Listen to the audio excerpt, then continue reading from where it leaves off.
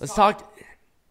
Damn it. One thing would have made this infinitely more majestic. Hawx Aerie should have won. Yes.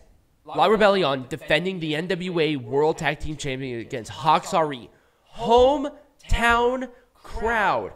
Hawx Aerie got the biggest pop of the night. Yep, that's why I'm only gonna give it one thumbs up. That's the only difference I would make in this match is that. Yep. And it was like, okay, if it was in any other place with any other momentum, I would have probably had La Rebelión won the way they did, right, which was a roll-up after missed into the face because, like, okay, they're the heel tag team. That's fine.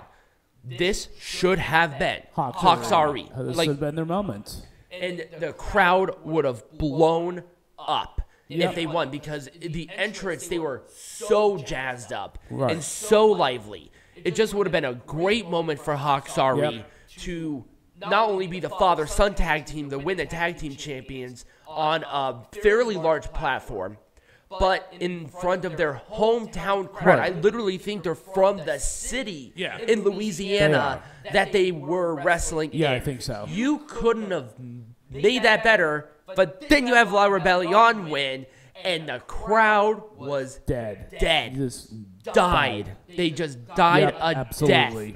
And I think if that would have, if you asked me that, it would have been known for like miles and miles that was going to happen.